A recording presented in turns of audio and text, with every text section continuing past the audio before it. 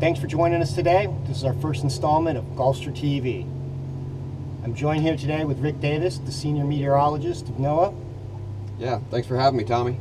And we're going to talk a little bit about what's going on in the tropics and mainly what we're going to be dealing with here in our region opposed to maybe what's going on elsewhere in the world.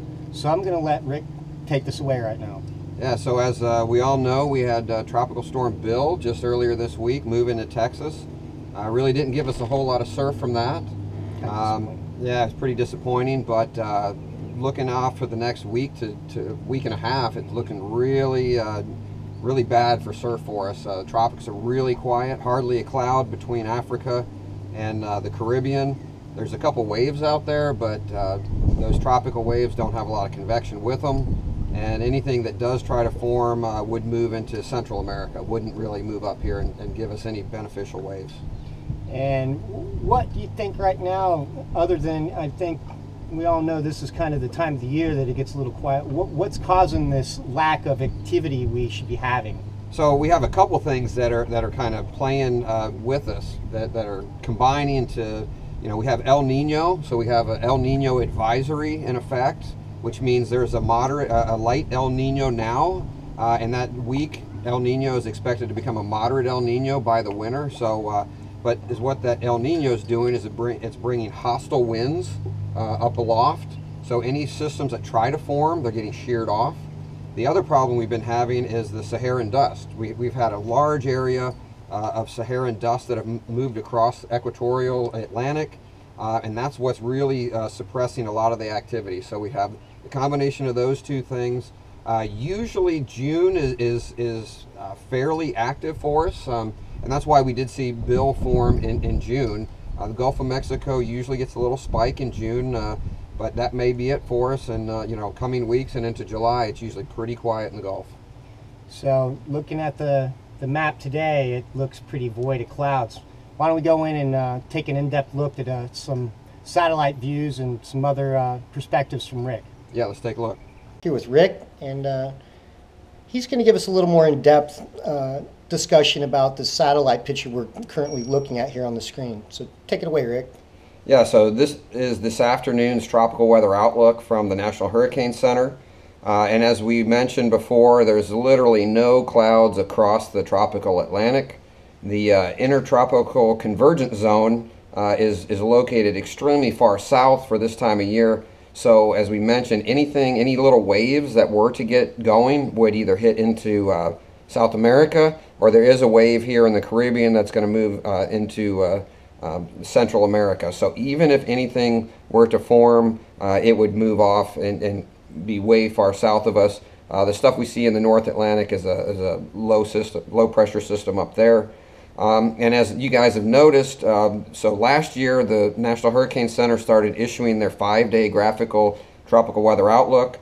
It's a new product that we're putting out to let people know of areas that may be developing, and if they were to develop, what kind of broad general path might they follow. So there's percentages, low percentage, high percentage of development.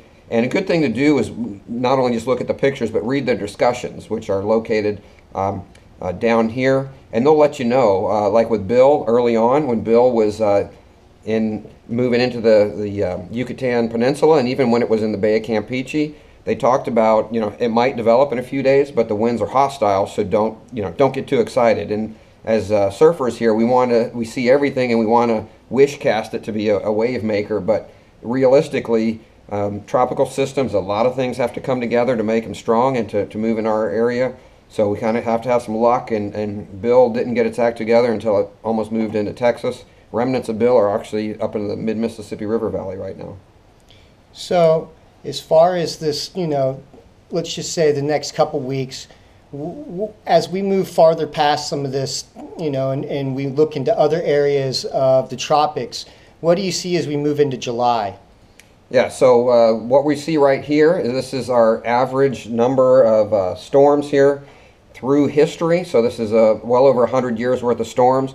And what we're just coming out of, this little red increase here, that's mainly tropical storm activity. And so what we're seeing, this is June, but then once we get past this June 20th, which is coming up, we kind of, stagnant pattern with not a lot of hurricanes. And then it's not till August till we really see a peak.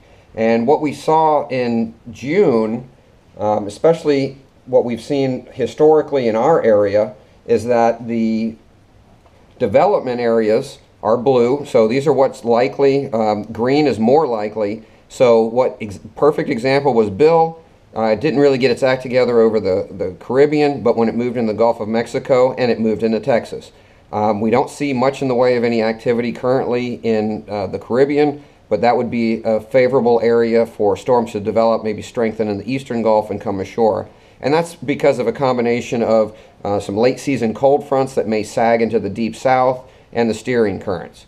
But like we just mentioned, the Atlantic is void of anything going on right now. So then when we look into July, not looking too good for us because there's not a lot of activity in July that we mentioned, and it's not nearly as likely as June to get something into the Atlantic, or from the Atlantic into the Gulf of Mexico, and because the steering current doesn't hook it as much, and that's because the cold fronts that in June may have been down here over the deep south are now up here over the Great Lakes. So that allows anything that does develop to maybe push a little more to the west.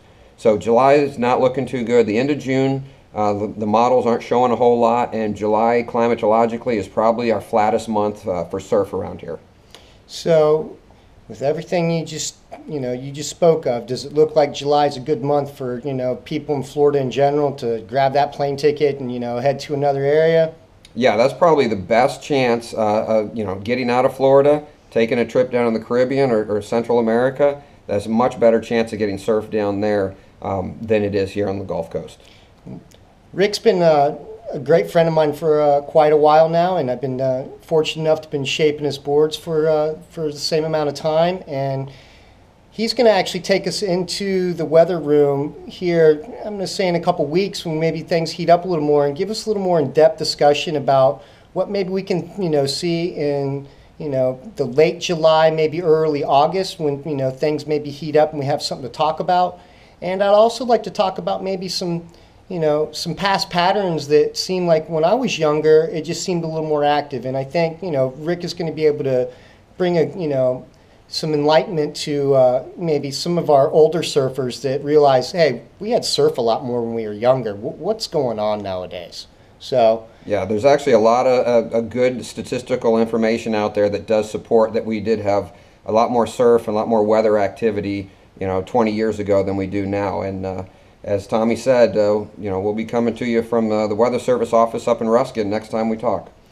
I want to thank Rick very much for taking time out of his day today and give us a little explanation, because I know there's a lot of information out there on the internet, and it's it can be a little overwhelming. A lot of people have a lot of opinions, but this guy sitting next to me right now,